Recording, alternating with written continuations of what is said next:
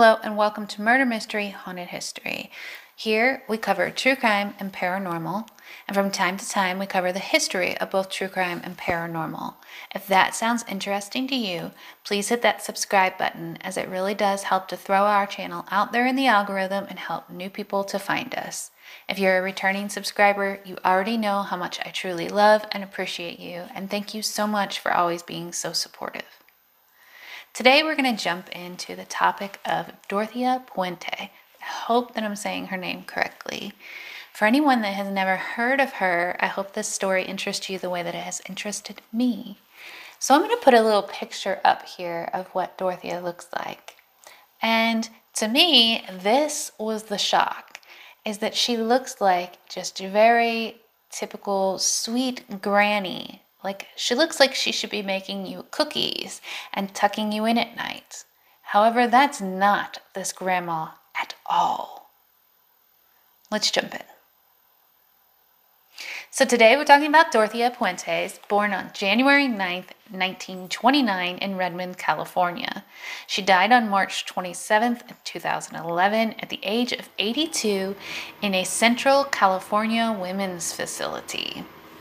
You see, Dorothea was a convicted serial killer who ran a boarding house in Sacramento, California in the 1980s. She was sentenced to life in prison without a chance for parole. That doesn't seem like the grandma I just showed you, does it? She look a little evil now? Let's keep going. So Puentes cashed in Social Security and disability checks for more than $87,000 from the elderly and disabled boarders she had living in her house. Now I want to back this up just a minute and talk about the fact that she had already ran a boarding house in the 70s and gotten in trouble for it. But here she is in the 80s collecting Social Security checks and disability checks for people that she's boarding at her house. How this happened, I'm not quite sure. In 1988, police found 7 bodies buried in the backyard of 1426 F Street in Sacramento. Another 2 bodies were found in a trash can down the lane at 241. So Puente's childhood was not an easy one. Her original birth name was Dorothea Gray. She was born in 1929, as I said earlier, in Redlands, California. Her childhood was not easy, as her mother was an alcoholic and abusive and died when she was just 10 years old. Her father also died when she was 8, so she spent her teen years bouncing between foster care and orphanages, and she was allegedly SA'd at one point. When she was 16, she started engaging in sex work. Although she eventually met and married a World War II veteran, she gave birth to a child in 1946 and another child in 1947. But motherhood was just not her thing, and she reportedly gave one of the children to a family member, and then one of the children she gave up for adoption. She split with her husband in 1948. What followed this was a string of marriages and criminal convictions. She served 4 months in prison for writing a check under a false name, spent another 90 days behind bars after being caught in a police raid at a brothel, and then she eventually opened an unlicensed boarding house that she ran and operated throughout the 70s, catering to disabled, elderly, and homeless people. She was secretly stealing their benefit checks, though, and was convicted in 1978 and placed on 5 years of probation. So this is the part that I find extremely interesting when we go back to the story that we were just talking about, where she ends up getting convicted and they find 7 bodies. This was in the 80s. So she ran her first unlicensed boarding house in the 70s, got caught for stealing checks and all of that and being unlicensed, and then was put on probation in 1978, and by the 80s, here she is being arrested for being a serial killer and doing the exact same thing. I find that all very interesting. But how she killed her victims was with a drug called Dalamane. I'm not sure if I'm pronouncing that correctly. It's D-A-L-M-A-N-E.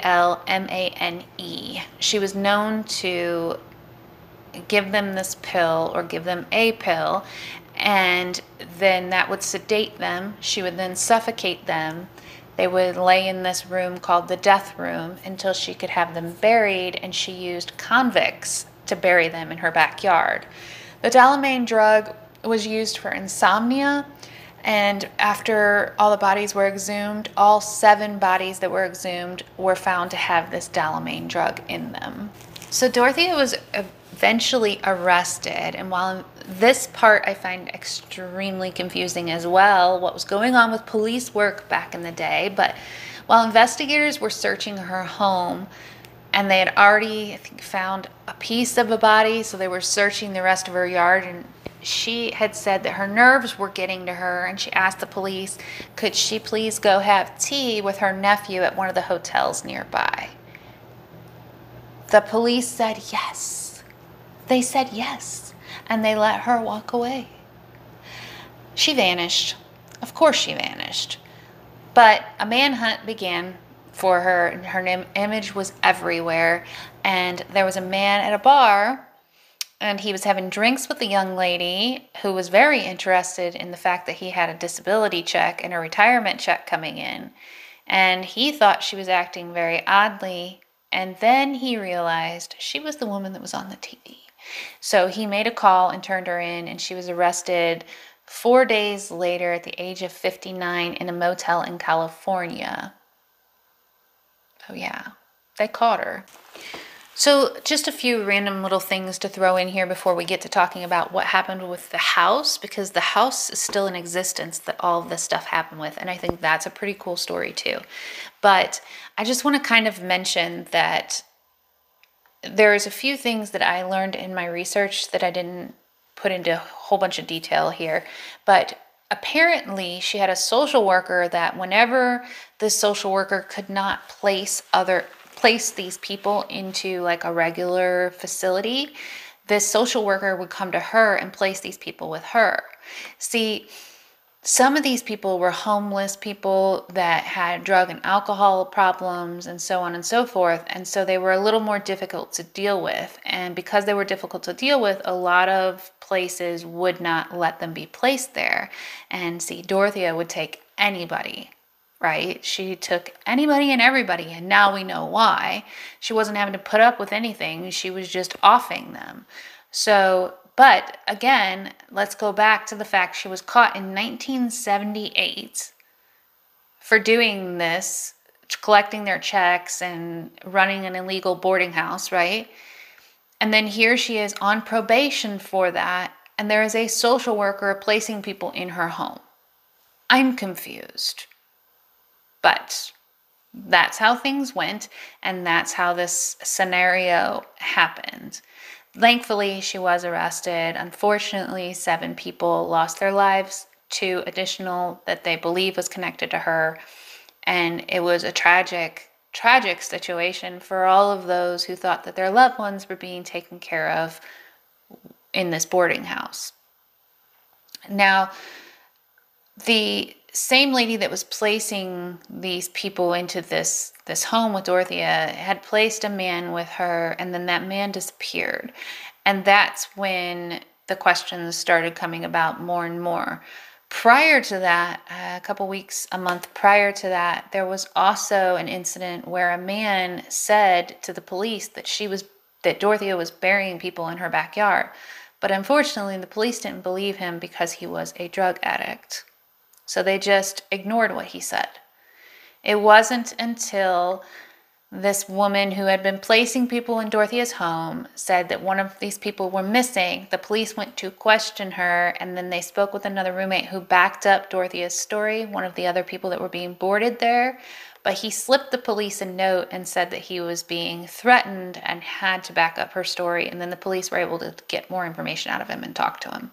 And so that's when they started their digging into the backyard. Hope all of that makes a little more sense now that I explained it. But she was arrested, spent the rest of her life in jail, and died at the age of 82, as we already discussed. But that still leaves the home. What did they do with the home that all this happened at? Well, the house was a Victorian bungalow that was auctioned off in 2011 for $215,000 to a Barbara Holmes and Tim Williams, who renovated it, knowing full well the history of the home. Barbara wanted to give it a fresh start, completely new, happy home. But that just wasn't going to happen. There was too many people that knew this home, that knew that it was particularly for these crimes, and would come to visit it at the gate, and so on and so forth. So Barbara and Tom decided to play with that angle a little bit. Have decor, which is playing along with the theme of the home, like a shower curtain that has crime tape all over it, and a mannequin that is in the yard that is wearing the famous red coat that Dorothea was arrested in, and then has a gray wig on it, and she's holding a shovel in her hand. They have this mannequin that sits outside their house that looks exactly like Dorothea. And then they have a sign, a plaque on the outside of their fence that says, "Trespassers will be drugged and buried in the yard." So they really played into the whole kind of crazy history of the home. The couple held a one-day-only tour of the home, and the home has new appliances, walls have been knocked down, it's been renovated, so it looks new, fresh, and like welcoming. So that's kind of nice to know that they changed at least that much of it to make it, give it that welcoming feel. But they did play, and they still do play with, you know, the mannequins and things like that, because so many people want to see the home. On that day, John Cabrera, the lead detective of the Puentes case, also stopped by. He didn't want to come back when the house was being redone. He wanted to come back and see it when it was all finished and when it was happy. And he said he loves the fact that the home is now happy. Cabrera described areas of the home as he walked around. He described the death room as where she brought the victims after she had induced them with drugs or alcohol, and she would place them on the floor and they would just lay there for days or weeks. No one's exactly sure of the timeline of how long they would stay there. He also pointed to a narrow stairway, and he said this is where she would take the victims down and out. So what do you all think of this case? What do you think of this grandmotherly type looking woman who was actually a serial killer? What do you think of the fact that these convicts were helping her bury bodies? Do you think she tricked them? Do you think they knew what they were getting into prior? Or do you think they showed up and then became accomplices and were like, oh man, now we can't say anything? You know, like there's so many questions I have about this situation. Why was she getting away with running another boarding house and having someone recommend people to her to stay in this boarding house when she had just been arrested for this exact thing and was having to check in with someone who was supposed to be watching her and making sure she was behaving herself? What was going on? But this case is long since over, and just something that I thought very interesting, and would love to hear your thoughts on this case in the comment section below. Let me know what you all think. Wishing you much kindness and much love. Bye for now.